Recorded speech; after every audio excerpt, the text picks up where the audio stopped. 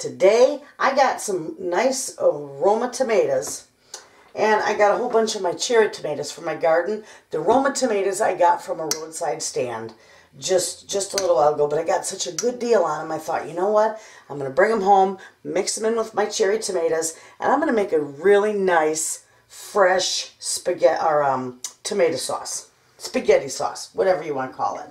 So I'm going to show you how I do that. And I'm also, depending on how much I get, I may just can it up. So, but anyway, I don't peel them, I don't blanch them, I just wash them really good, cut the end off, cut any bad spots off, and I put them in my big soup pot. This is so easy to do. And you don't have to peel your tomatoes, you know, or blanch them really if you're going to do this way, like the fresh way I'm doing it, because the tomato skins have a lot of nutrients in them. So this way I can keep those nutrients too. And this makes a wonderful sauce.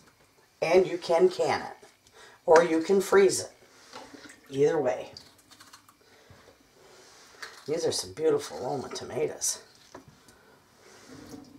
Then I got a bunch of cherry tomatoes. That's a good way to use up cherry tomatoes. I have got so many.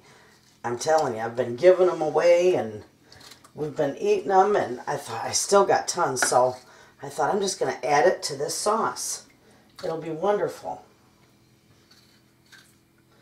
Remember, just cut any bad spots off. It's all good. So, I'm going to finish cutting these up, and I'll bring it back when I get it ready to put on the stove.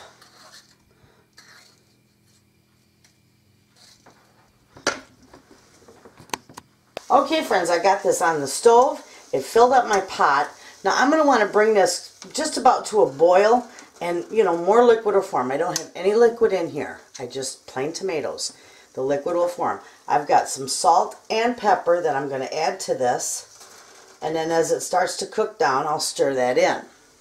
So, once it comes up to almost a boil, I'm just going to turn it down and I'm going to simmer it for about 20 minutes or so.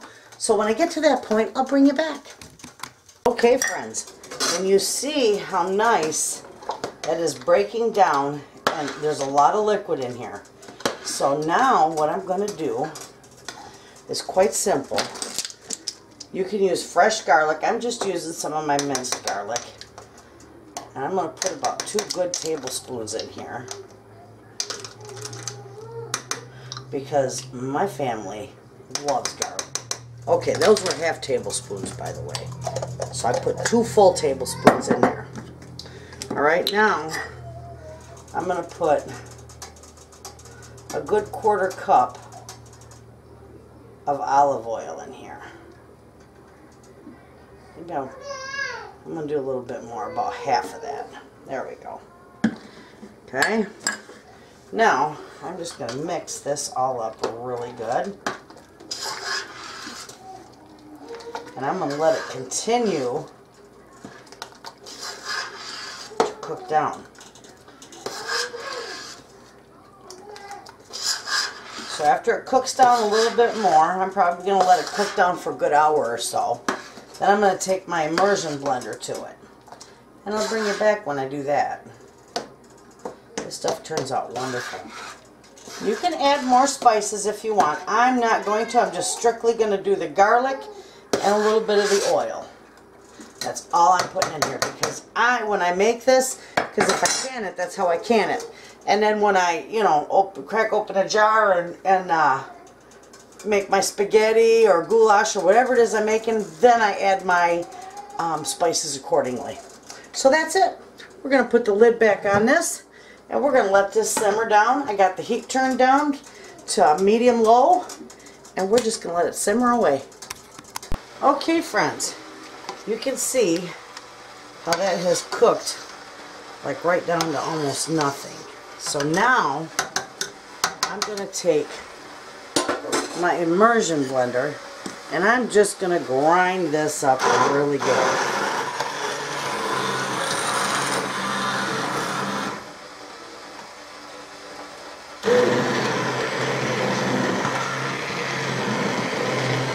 doesn't take long. You can keep it as chunky as you want or grind it as thin as you want. But this is what grinds up all the skins. You don't have any, you wouldn't even know there was any in here.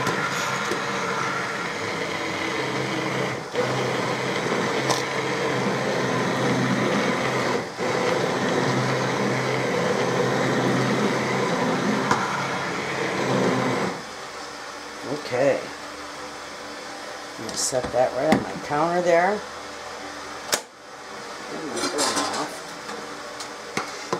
See how nice that turns out? Now I'll have to grind it a little more because there's some skin in there. So I'll keep grinding. It might take you a little bit, but it's well worth it. Just grind it all in.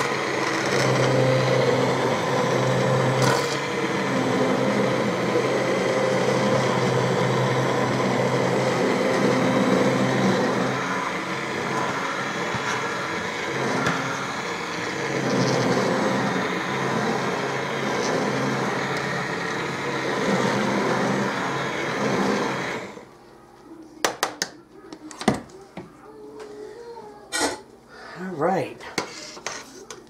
Look, absolutely beautiful. And it's just garlic, salt and pepper, and a little bit of oil. That's all I put in this. And then when you're, when you open it, now you can season it all you want. You can put all the seasonings in you want right now, but I'm just gonna leave mine fairly plain because I never know what I'm gonna add to it. I'm going to take that little piece of skin out. So, if you give me a few minutes, I'll be back and I'll show you how we can this up. Okay, friends, I've got my tomato sauce all ready to can up. And I have got my jars in a 275-degree oven because that's going to keep them hot. So I'm going to just pull a couple out just to show you how I can this up. Okay, don't touch it, it's screaming hot. Okay, slide this over. This is wonderful.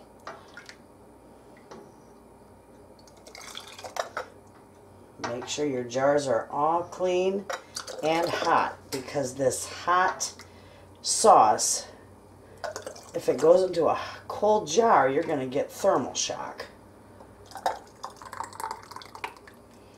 I'm only going to leave about, I like to leave about a ½ inch head space. That's about it. That looks beautiful. Okay.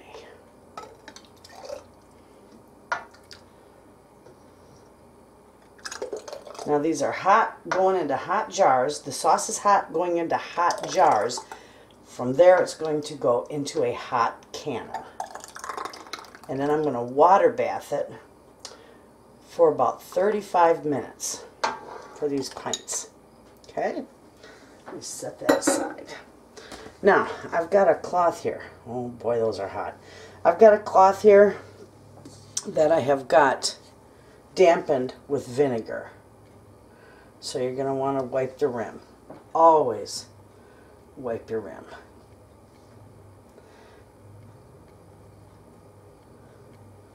Alright, now I also have my lids over here in hot water. Not boiling, just hot. You're going to put them on there. Ooh, that's hot. Just finger tight. Okay?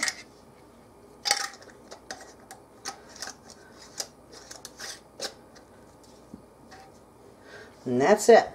Those are going to go into a hot water bath for 35 minutes. I'm going to get the rest of these done and I'll show you the process. Friends, my jars are ready to go into the canner.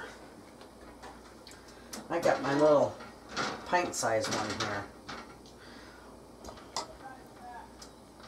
So I'll touch those because those are hot.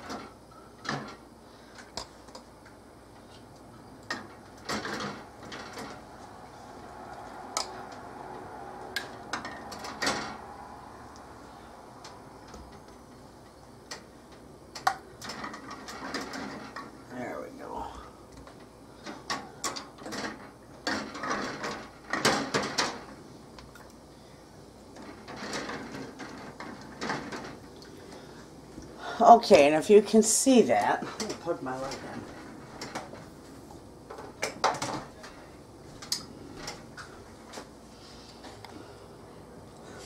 My water is a good inch over that jar. If I go any farther, it would overflow on this pan. But I just make sure that they're completely submerged in the water. I'm going to put the lid on it, and when it starts to boil, not before, when it starts to boil, that is when I'm going to time it for 35 minutes. And when it's done, I'll bring you back. Hey friends, that is done. And it's still bubbling a little. That's all right. Let me get these out of here.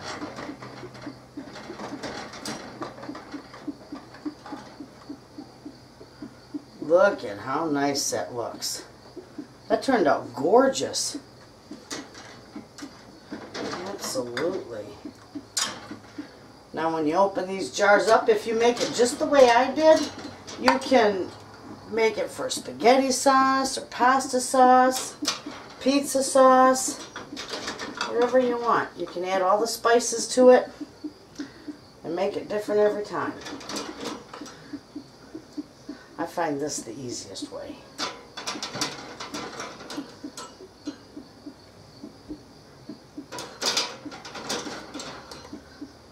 And there you have it, friends. Isn't that beautiful? I just got another batch to run and it'll be all done. But there you have it. That is the easiest way that I can show you how to make tomato sauce. So there you have it, friends. Give it a try. Thanks for watching.